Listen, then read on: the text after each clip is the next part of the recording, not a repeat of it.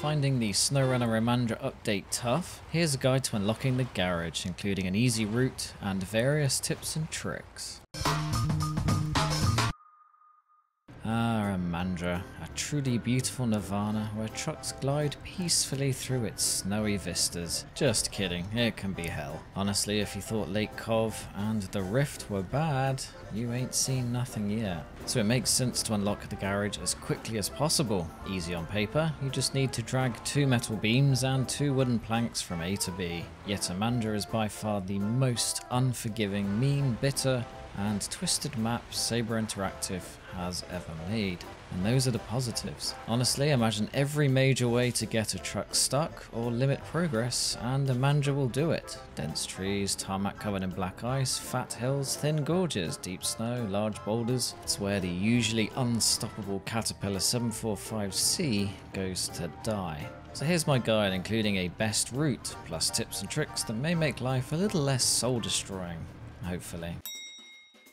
To unlock the Imandra garage, you first need to complete a mission known as Broken Power Station, which is where the metal beams come in, and then a second mission known as Repairing Power Lines, which requires the wood. I will say now that these missions and the relevant preparation can take a few hours. Be under no impression that you will easily succeed, even with the best trucks. One mistake can ruin everything and force another rescue effort from all the way back in Lake Kovd. There are 2 ways to do it, which I will get to in a second.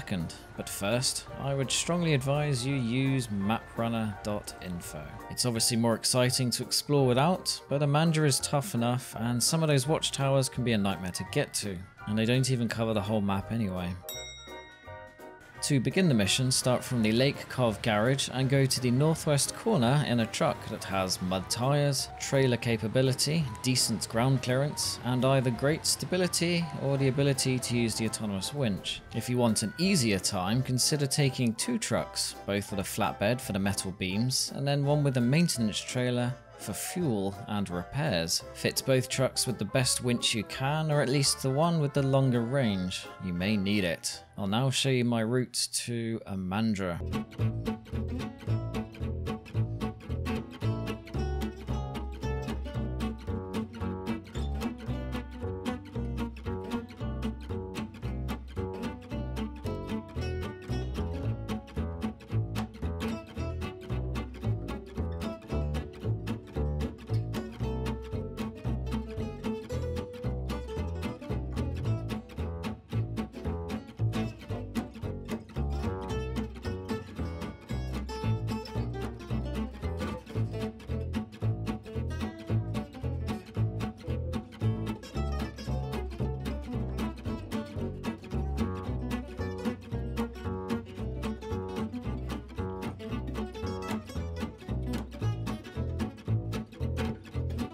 Once in Imandra, follow the main road north until you see an icy lake, then take the smaller left path to the military airport. I prefer to skirt along the edge of the lake on the left, just watch out for giant boulders. Once at the edge of the lake, sneak to the middle and you'll see some gaps in the trees. Now you're at the airport, where you can find a large fuel trailer to top up your supplies. Fill everything. Then go left along the runway and again sneak through some trees after a bit of up and down snow action. Eventually you'll see a house. You can sneak through the gap nearby on the right side and then cruise along the beach to the left. Stick to the right side as it's less muddy and avoid hitting the boulders too hard unless you want to tip over. After a while you'll see some ice you can cross. Stick to the darker ice as it snakes around.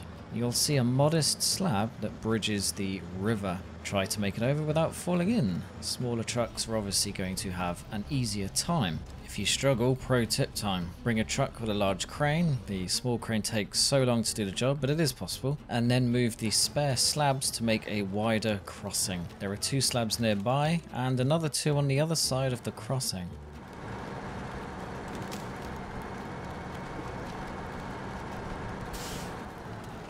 Once over, head northeast a little to the edge of the lake. You should see a connecting road which can be tricky to reach.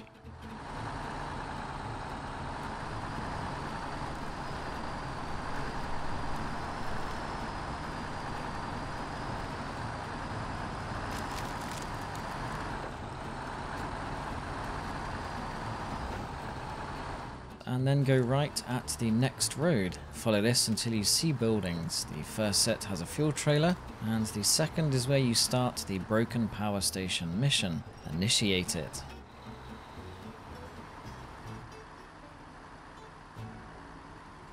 Now head back east until you reach the timber shipment place. You'll be back here later, so avoid picking up the wooden planks. Follow this road heading north, sneaking between some more trees, then across the ice where there used to be a bridge. Again, go slow as dark, uncracked ice is strong, but there are some parts you can break that look similar. If you have done the magnitude of 5 mission, you can then cruise along the north road all the way around as it basically stops at the substation. If not, you will want to take the road on the right earlier. It's easier and quicker to then stay on the right side of the lake until you see another broken bridge. Look for a crossing, then skirt the rocky bit of land until you can sneak up towards the trees, then head east to the substation. Deliver your goods, and it's time for part 2, or you can try the second method.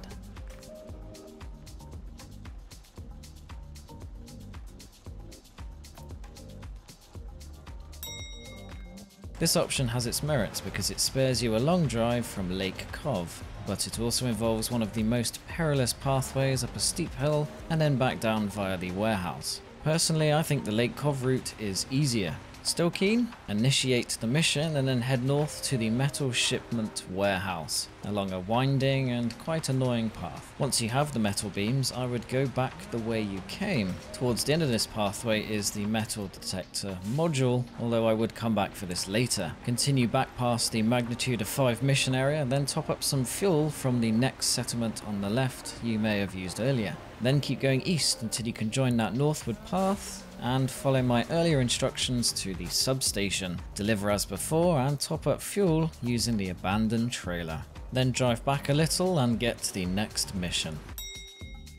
Now it's time for part 2. Similar drill, you can get either the 2 wooden planks from the Lake Kovd sawmill and do the same route as before to Imandra, or get them from within Imandra at the timber merchant. If your trucks are good to go in Imandra already, the place to get planks is a route you have already done, just backwards. The best route to the 2 power lines you need to repair goes via the Imandra timber shipment collection area. Just remember to bring a truck with 2 slots of cargo space. There's no need for 4 this time. I brought a maintenance trailer as it helps with fuel, repairs and balance. Here's my route. The first broken power line is the toughest to get to. There are a lot of big rocks along the way, so you will want something with decent ground clearance, but not too giant. While my Azov 73210 was hopeless, the Tiger King and its mud balloons worked well. I went towards the magnitude of 5 mission area, so you'll need to cross that ice again, same as before. Then follow the main road east towards where the garage will be built and where you initiated the broken power station mission. Then take the left north path by the scary cliffs up and around the horseshoe. This starts as a thin trail. Take it slow and look for gaps between the rocks as you cruise upwards. When there's no gap, make sure the 2 rocks you're driving over are roughly the same height to avoid unwanted tipping or throwing your cargo over the edge. Things get easier now, but avoid being complacent. Keep following this path all the way until you get to a T-junction. Ditch your trailer at this point as turning around space is limited. You can go to the left and then up a rocky pathway, but I found none of my trucks would fit. Instead, go right a little and find a gap in the trees. The Azov 64131 fits, so most biggish trucks can do it, but probably not the Caterpillar 745C or Azov 4220 Antarctic. If you brought a big trailer, this will be much tougher. You can also come in from the east of this hill up a steep slope and through trees then rocks. This was okay in the Azov 64131, but the Azov Antarctic tipped its cargo over on the way. With better driving it would work, however I think a smaller off-road truck is better suited and the other route is easier. At this point you can now have a tea and an official ATribeCalledCars mug.